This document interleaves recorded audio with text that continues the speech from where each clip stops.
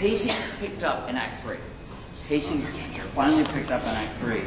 And Mrs. Pat, make sure you talk to Carrie about the box. So this is our 45th anniversary, and 45 years ago, 1967, we did The Curious Savage in this auditorium, and I had the opportunity to direct my first show here at Garden Spot, which was this show.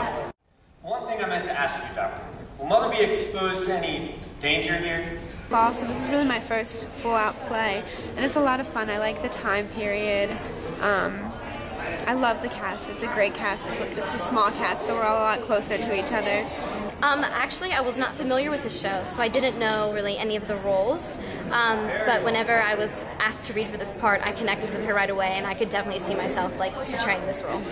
The show takes place in a residential facility, for lack of a better word.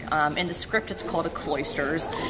Stan and I have been working very adamantly with the kids to try and get them out of the habit of calling it a nut house or an asylum or anything pejorative. The guests in the swing are in their final stages of treatment. They're very kind and cooperative, and on the surface would appear just as normal as, say, yourself, Senator. The facility is home to a group of primarily young people in their 20s and 30s, each of whom, unfortunately, is suffering some kind of a psychological condition. I forgot.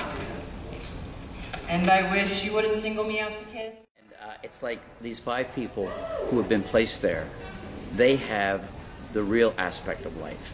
The people on the outside, the senator and the judge and Lilybelle, the main thing they're interested in is the money. Samuel, darling, we have done what has had to be done. Now let's not quarrel about it. Please? Lilybelle is right. This is civilized behavior. Because their mother, who they put into this sanatorium, is harboring $10 million. And they would like to have a taste of the $10 million. And so she goes into this sanatorium and befriends all of these wonderful people. We haven't had anyone exciting here since that magician's wife. Remember, she was all nerves from being sawed in half so much? And the doctor says within the framework of the show, he says, sometimes I'd like to put the relatives here and let the other people go. This is the cloisters. This is to be your new home. I am Dr. Emmett. Wouldn't it be fascinating if human beings lit up like fireflies when they were mating? Do you light up when you're mating, Lilybelle? Lord knows you're flighty.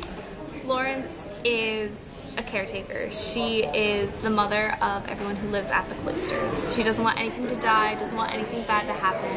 Introduce ourselves. You must be Mrs. Savage. I'm Florence Williams. How do you do? We've been expecting you all afternoon, and we're so glad to have you with us. And if you look behind me, you can see the labor of love that has been our set for the past 6-7 weeks. We are all so proud of this. The facility is supposed to be set turn-of-the-century home in New England, and so you can see all of the architectural detail that's gone into this. I wouldn't mind moving in, renting the place, giving up my place in Lancaster, but...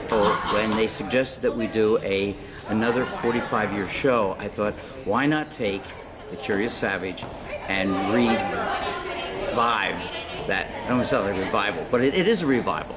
And so it was neat to have this group of students actually be here and want to do a show like this. And it's one of the first shows we've done in years where it's a full, beautiful set. And so it was a challenge to do that set, and it takes place in the 40s. And so it's really exciting to see it all sort of come together. And can I tell you, it's just exciting for me 45 years later.